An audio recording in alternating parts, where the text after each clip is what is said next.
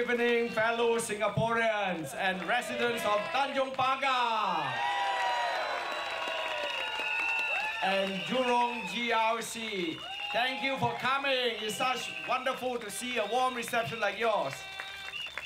Sudev 請教講會你，我免講了咯，無事咪講了咯。但是我咪是愛講，我用英文講會。I want to start with a special message to the people of Tanjong Pagar. We make history today.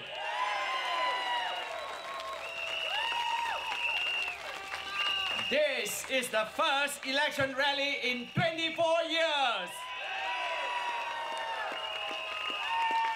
that is held on the soil of Tanjong Pagar and not on an adjacent constituency like Rading Mas that the PAP went to. They went to the wrong constituency. You have not voted for your members of parliament for 24 years.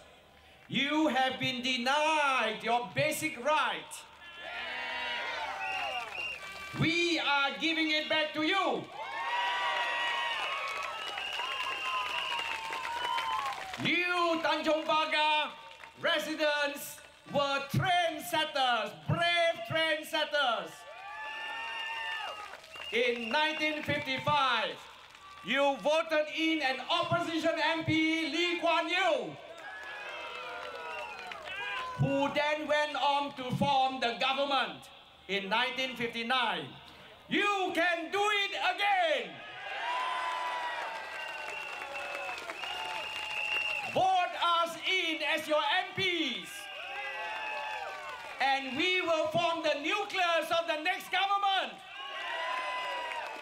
that you can be proud of. We have assembled a well-diversified team of candidates, combining professionals with grassroots community leaders. Let me start with Dr. Ang Yong Guan, our party chairman.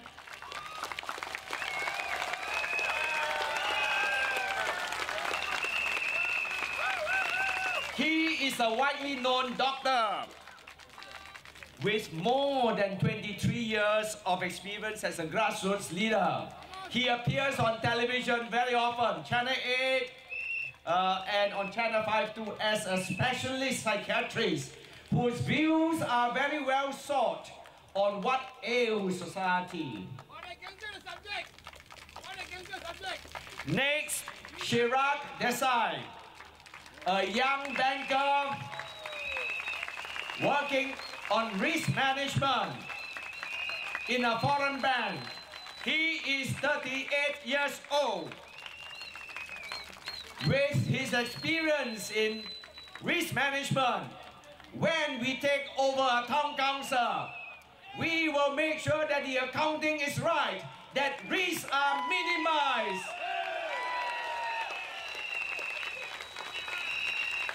He is also a secretary of his neighborhood committee in Juchet constituency.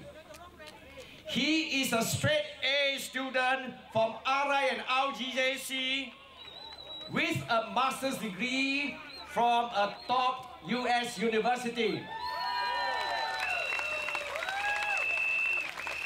We also have another young master's graduate, Melvin Chew, who works in an MNC and understands the problems of young professionals, the PMETs, whose jobs are under threat from foreigners who come in freely on S and employment passes, S and E passes. S passes are for semi-professionals. This pass has been abused by foreigners, and they come in. Even people with PhDs have come in on S passes. Those from China and India, They are prepared to accept salaries of 2004, 2005 and work in our universities.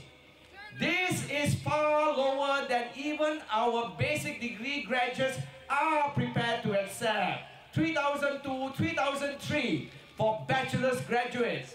But these PhD students from China and India come in as researchers in our local university on as passers, and they take away jobs from our other PhDs. In A-star, yes, I know a lot. A lot of foreigners who earn a lot more, 3,000, 4,000, 5,000. They were told to renew on S-passers, but they said, no way. But others have stayed on. A lot of others, foreigners from Western countries, have stayed on S-passers. This is an abuse. They should come in on E-passes, not S-passes.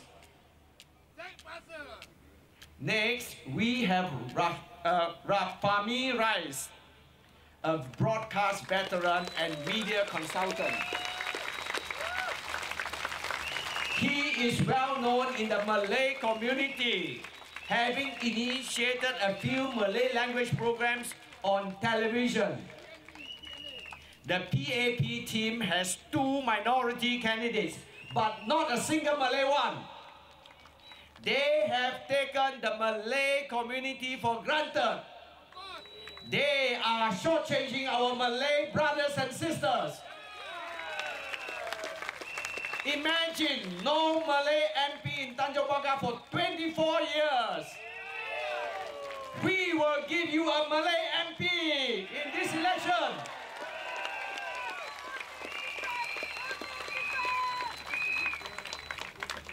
Lastly, there is me, the 5th candidate. I worked as civil servant, investment banker and fund manager for nearly 30 years. I trained as an economist at Oxford University. I headed economic and manpower training planning in the Ministry of Trade and Industry and served as secretary to the late Dr. Albert Winsemius, who was the economic advisor to the Singapore government. He visited Singapore 1 or 2 times a year, and each time he visited Singapore, I accompanied him on his meetings with businessmen, unionists, and government ministers.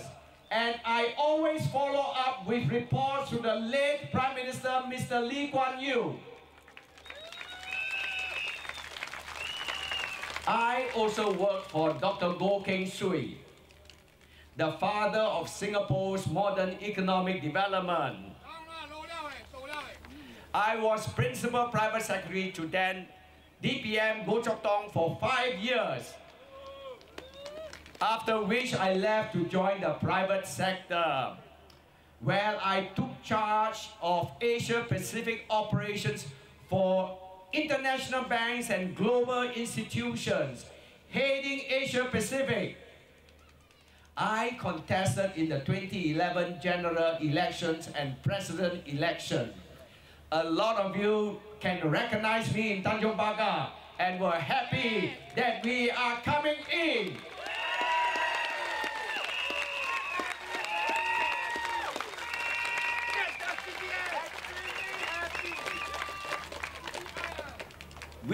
I have introduced you to the members of the Tanjong Pagar team.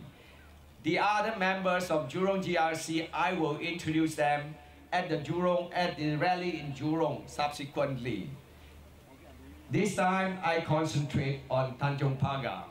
And you can see we are giving you a very balanced and competent team. Youth and experience, policy making and grassroots exposure and experience. This is the team that will take you forward and fight for your future.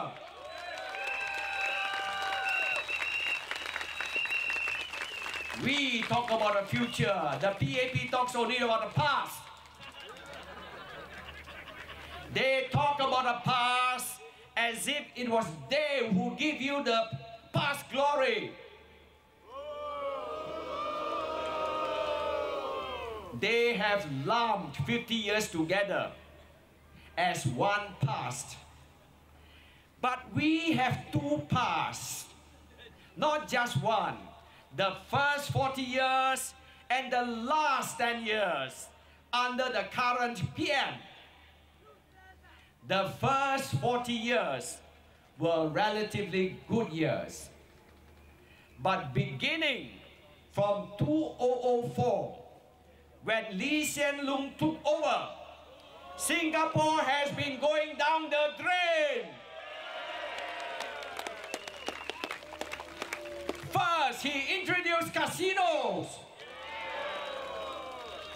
Then 1 million foreign workers who take away the jobs and space of Singaporeans, break up our families, and shatter our self-esteem. He gave us the first riot in Little India and the first labor strike in more than 40 years.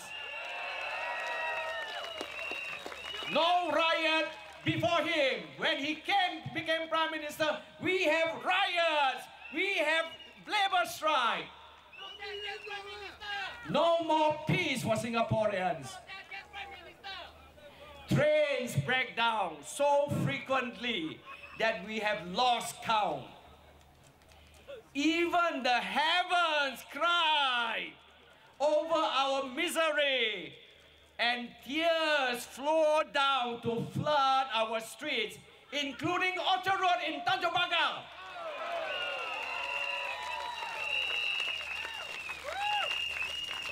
Do you still want to vote in Lee Hsien Loong team to mess up your life with 5 more years of incompetence and misery?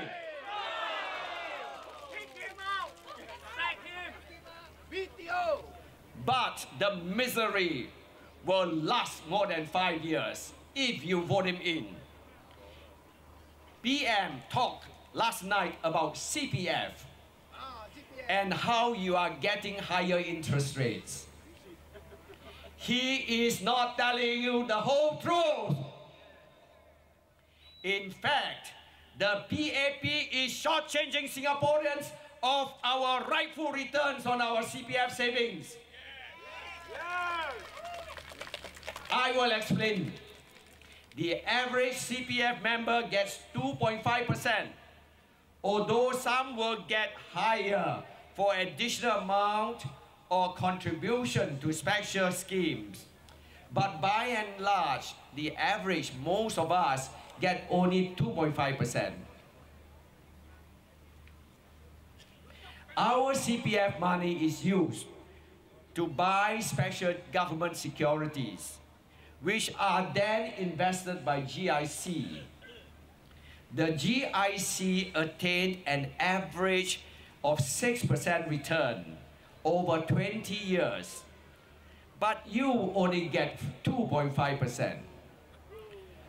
Contrast this with Malaysia's EPF, their CPF, which gave a dividend of 6.75%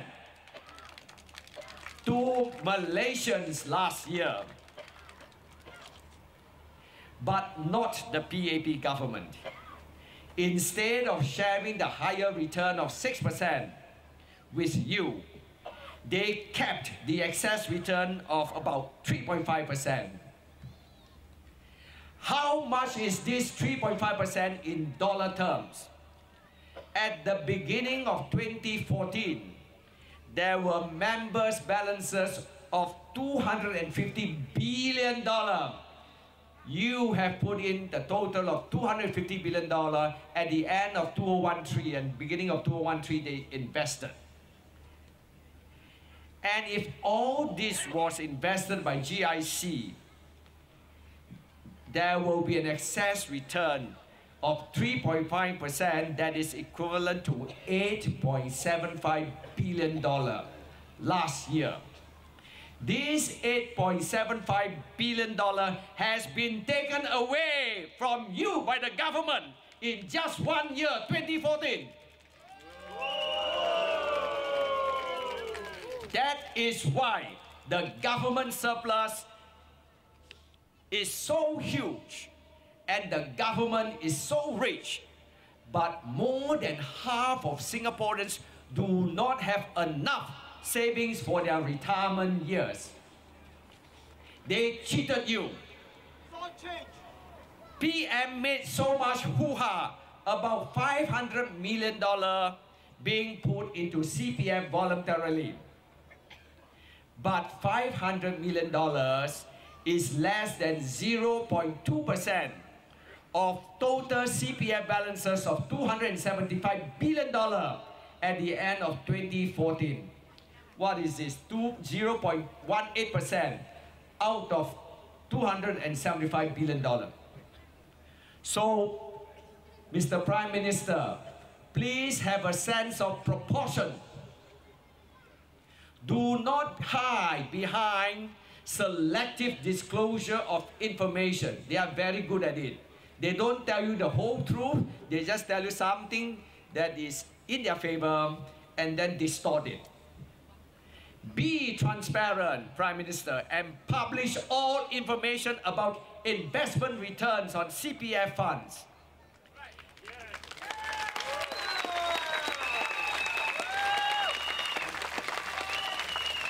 Then Singaporeans will know the truth and how much we have been cheated of our rightful returns on our CPF savings. Then Singaporeans would vote out the PAP.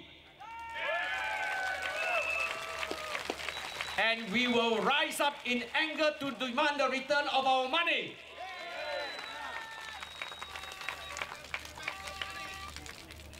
PM claimed that PAP has delivered on all its promises. Yeah, nonsense. He has obviously forgotten the 5 C's that he promised us years ago. How many people remember the 5 C's? Oh, not many. You see, they promised this and they have forgotten about it. They did not remind you. That is why you have forgotten. Yeah, a lot of people remember the Swiss standard of living. But we said he gave us Swill standard of living. You know what is Swill? Maybe no more. In the days when we have pig farmers, they would come around, your leftover rice, leftover food, they will come and collect from you to feed the pigs. So Swill is for the pigs. They don't give us Swiss standard of living, they give us a Swill standard of living. As Sudev Singh reminded me, this term came from Sudev Singh. He remembers the days of pig farming. What are the 5 C's? Let me remind you. First, career. Your career has been thrown upside down by the liberal entry of foreigners, retrenchment, short-term hire of 2 to 3 years, instead of a career. Now, the government has started the trend. They employ you on contract, 2 to 3 years.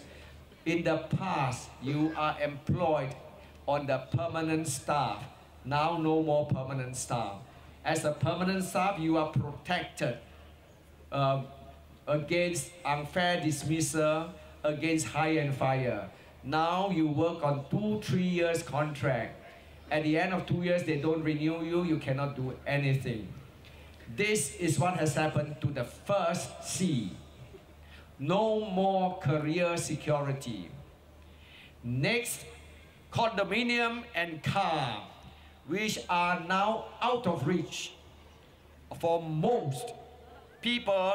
Even they take out 30-year mortgages or 10-year loans for cars. And with these huge long-term loans, you won't be able to smell the 4th and 5th C's, which are cash and country club membership.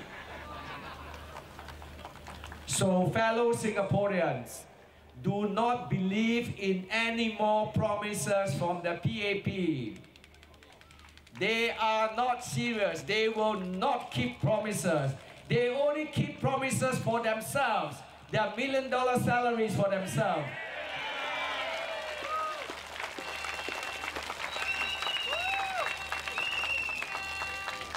I now want to talk about his other promise of leadership succession. He says this election of ours is putting on a team, a leadership team. Choosing the next leadership team. But PAP has been saying this in every election. Any election they say, oh, you must choose the next leaders. If you don't choose us, you'll be in trouble. There is no leadership. Have they been serious and effective in this leadership succession exercise? Totally incompetent. They say succession planning takes 2 to 3 terms. So we should have key ministers from the 2006 team in the current core leadership team. But the only one from 2006 January election was Liu Tak Yu, who has already resigned, not contesting in this election. So he has wasted 2 terms of on-the-job training. Wasting public money. Exactly, wasting public money. $1 million a year for 10 years. $10 million just go down the drain to train a leader who has now resigned.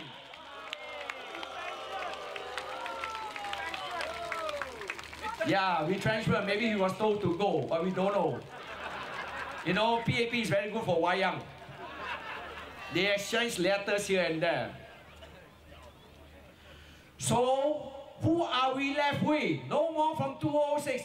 Of course, there are some ministers from 2006, even from 2001, even from 1976. A 74-year-old candidate from 76, but they are not in the core leadership team. So we have only 3 persons left. Chan Chun Sing, Tan Chuan Ji, and Lawrence Wong. They did not come from the 2006 team election. They came into Singapore leadership in 2011, only 4 years ago. And after 4 years of training, are they going to be your future prime ministers, finance minister, deputy prime minister? Can you trust them? What have they achieved so far as leaders? Yeah. Take Lawrence Wong.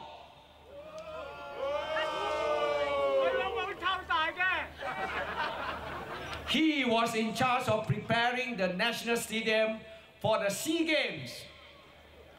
But the natural grass in the stadium did not grow in time. They put in natural grass. And because they did not grow in time, they had to replace it with artificial grass. Wasting public money. Yes, after spending hundreds of thousands of dollars.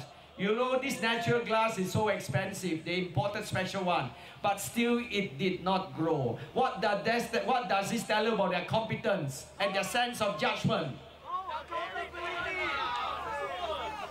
So, we now know their true quality. Nothing natural, but all artificial, plastic.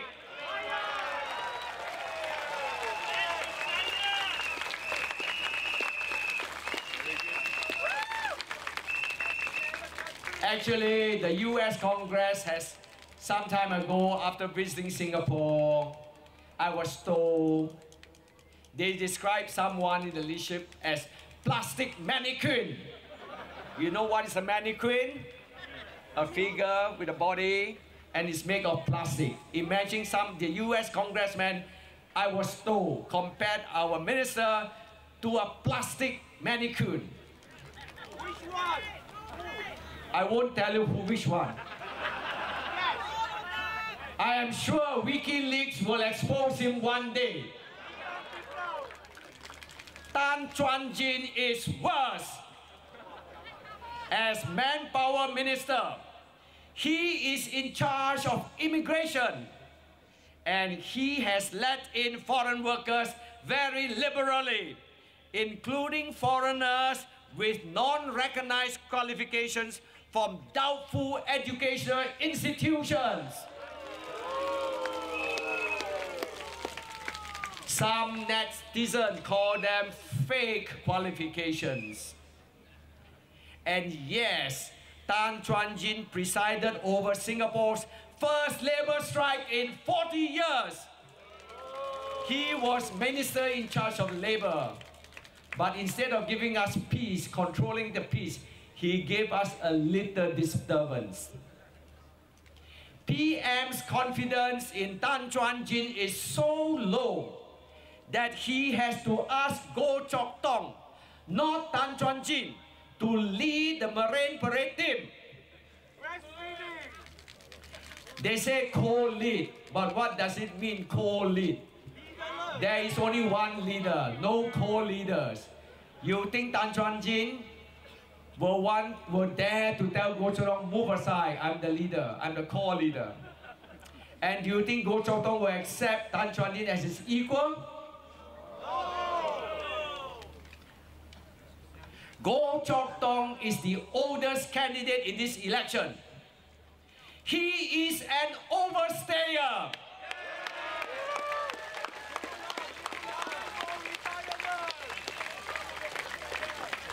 He blocks the emergence of young leaders. He talks so much about leadership succession, but he is an obstacle to the emergence of new leaders. The longer he stays, well, the worse they get, of course. And the more difficult it is for young leaders to emerge. His presence in this election proves that PAP is paying lip service to leadership succession, which has failed totally. They are not serious. And Tan Chun Sing completes this circus of wayang and failure.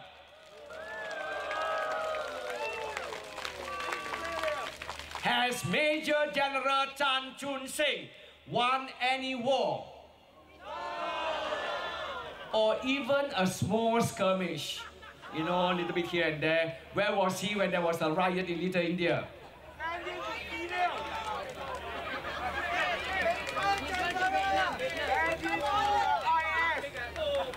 Did Tan Chun Sing help or ridicule the poor when he was Minister of Family and Community? This man refused to define the poverty index in Singapore, but instead distracted people with 18 layers of kueh lapis. No, I didn't know that kueh lapis has 18 layers. I thought only 2 or 3, 4 or 5 layers, you know. But he has got so much time on his hands. I wonder what he does in his office, that he can even examine, he can even tell you that there are 18 layers in the kueh lapis. He even took delight in expensive XO Chai Tao Kueh. He tells people about Chai Tao Kueh, the XO one, you know. I don't know whether how much of, I'm sure he has experienced it. I have not eaten XO Chai Tao Kueh before. Mine is only plain Chai Tao Kueh. That costs, the XO Chai Tao Kueh costs $20 a plate. 10 times, that's true, you mean you have eaten $20? Okay, One of our uncles has eaten XO, $20. Good for you. 10 times more than plain chai dao kueh.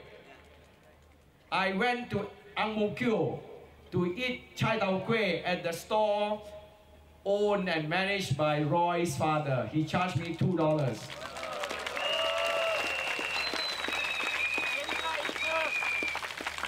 We don't need Chan Chun Sing to define what a poverty index is.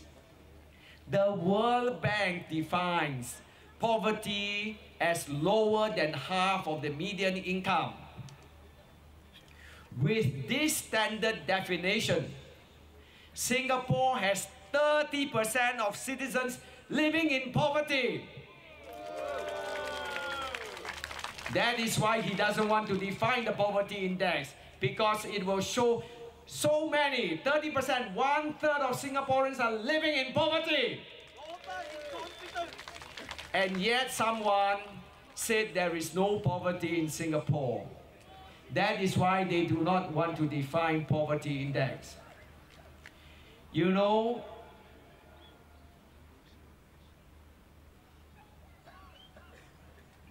this 30% is a very high proportion. First world country. Yes, in first world countries, you know what I'm going to say next, is it? First world citizens. Fewer than 10% of people are poor. You know, there are also poor people in first world countries, but the percentage is not high, less than 10%. Denmark, 2 to 3% are poor.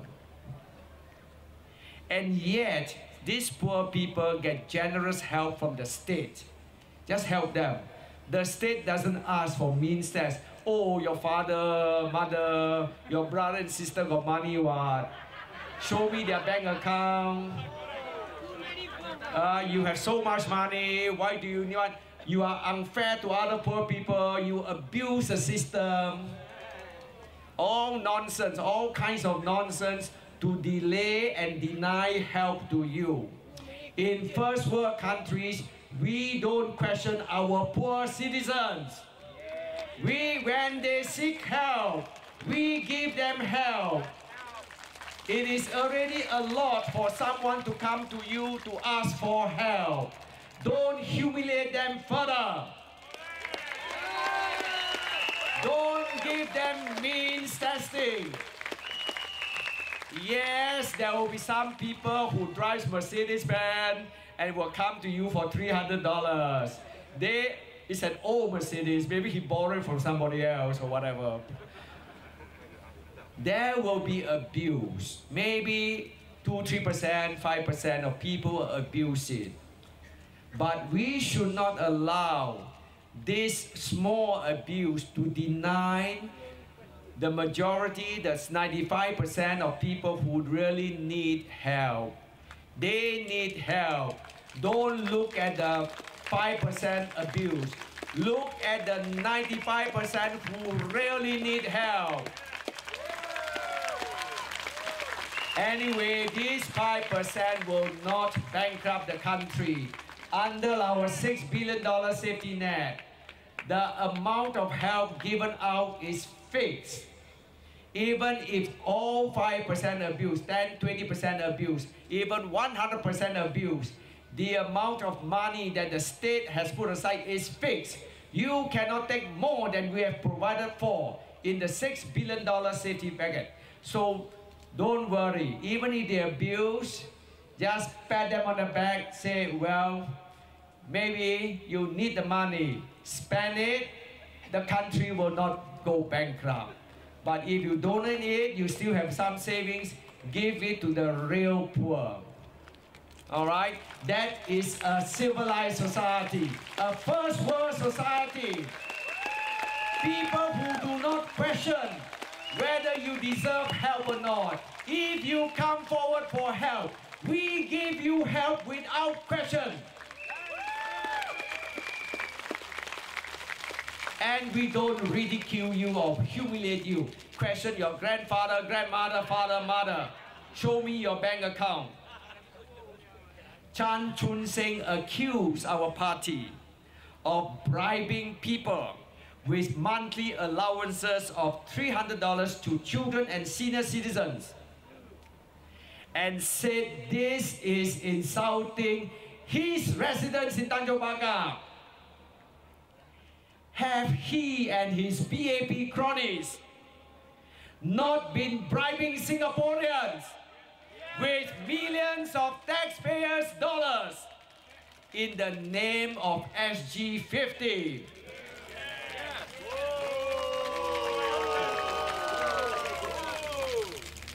Isn't this pretension a big insult to all Singaporeans? If you are going to bribe Singaporeans with goodies, say so. Don't pretend this is because of your 50 years of contribution.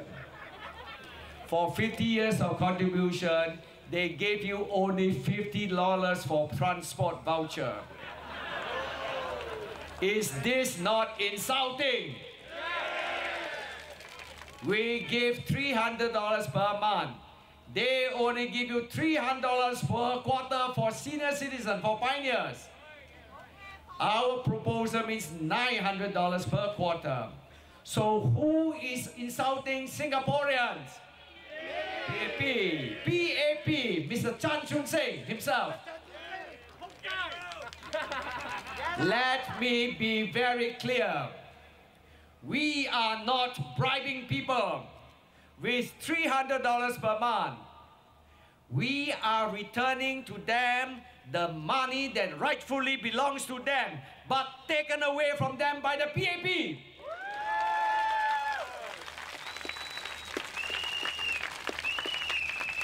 Remember my example of CPF, how they cheated you of your returns on your savings. Will you improve the quality of future political leadership if you elect PAP's new candidates? They say in addition to this, oh, we have other new candidates, you know. But they come from the same mold. Basically, yes men from the civil service and the military, like the current ministers. Not original. The same old formula of senior civil servants and army generals. Yes, sir, yes, sir. That's what they will say. Will they make Singapore better? Same old formula and all saying yes to Prime Minister. Nothing original in them. The Prime Minister said the next stage of economic development, of improving poverty, is through innovation. Innovation. But can you get the innovation from yes men, from the civil service and the military? No! Have they fought themselves through struggles in the private sector without help from the government? No! They will not help Singapore. They will not make Singapore better. Instead, they will join Brigadier General Lee Hsien Loong in bringing Singapore further down the drain. Another 10 years, another 5 years, another 10 years of misery from the same army generals and the same civil service, from the same PAP government, under the same tutelage and mentoring from an incompetent Prime Minister. Can you get anyone competent when the mentor is incompetent? Kick him out! Current PAP leaders talk unshamedly about honoring the late Mr. Lee Kuan Yew and how he is so special to Tanjong Pagar. No, cry on stage lah. Even though it's not their father, they also cry. I don't know when their father why they cry or not. You can see this in a lot of the ministers. Why are they crying when it is not their own father?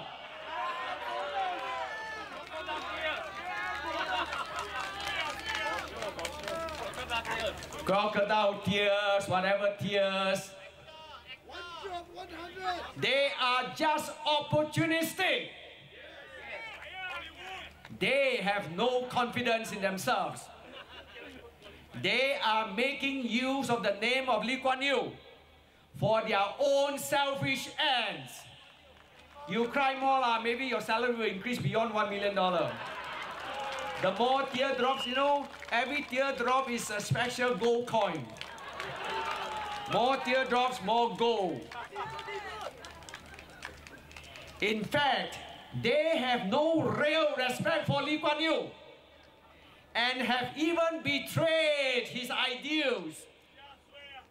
Let me give you 3 examples how they betrayed Lee Kuan Yew's ideals. In 1979, LKY warned about having too many foreign workers. He said, and I quote, in 1979, in 5 years, you will have 120,000 in 10 years, 250,000 in 10 years. Is it bearable? He then went on, but I have a responsibility to you. In 10 years, can we digest so many? There will be cultural, linguistic, social, and political problems. Unquote. This is what Lee Kuan Yew said in 1979.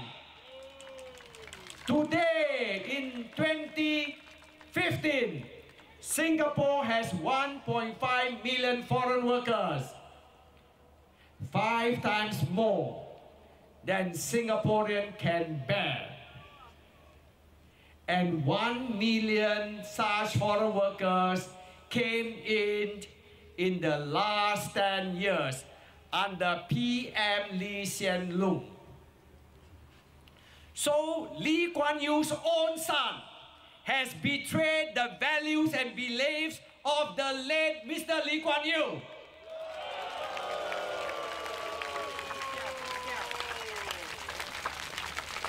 Another value that LKY stood for is trust.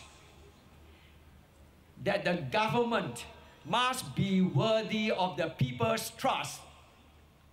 In the past, trust in government was high, but this has fallen very low under the present PAP leadership. According to the Adamant Trust Barometer 2014, only 26% of Singaporeans trust their government leaders to tell the truth. In other words, the overwhelming majority of Singaporeans, nearly 3/4 of us, do not trust PAP leaders to tell the truth. Trust in PAP has hit rock bottom.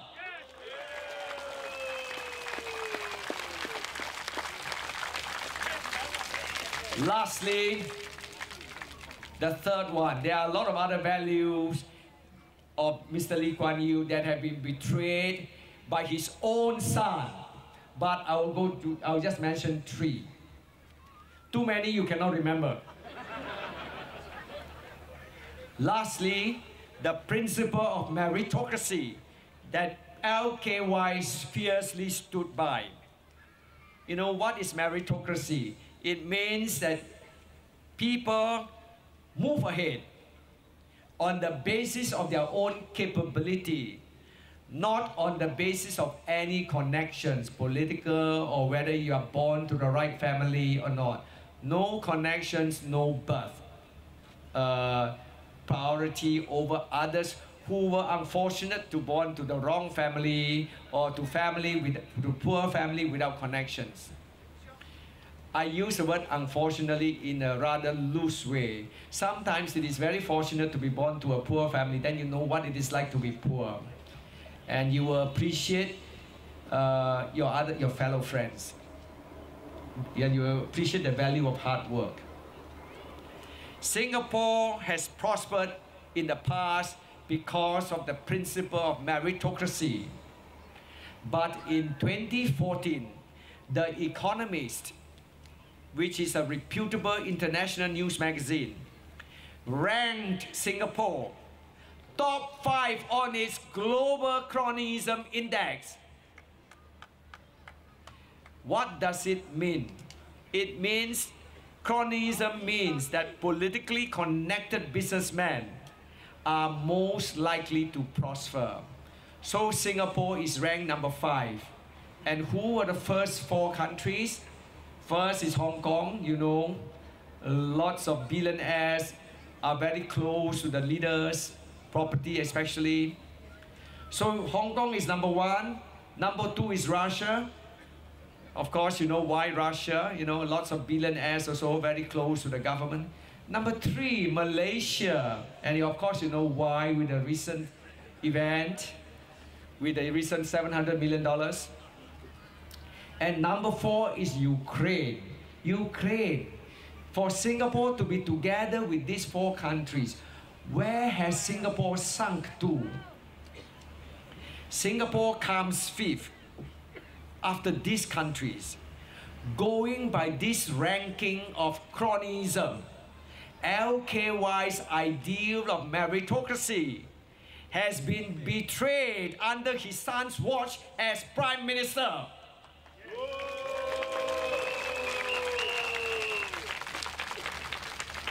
If Singaporeans vote out of gratitude to the father, they will end in servitude to the son. Do not vote because of the father. You will get his son. And he has son. You will not get the father back. He's gone. But you will get his son. Is that a good bargain or a bad bargain? What has given you? What has he given you in the last 10 years? Fellow Singaporeans, do you want 5 more years of the unhappiness and misery of the past 10 years under PAP? Or do you want to take back our country that the PAP has sold out to foreigners and cronies? Will you vote, Singaporeans vote, to restore our nation? Yes, vote for change. Vote to restore our nation. Vote SingFirst.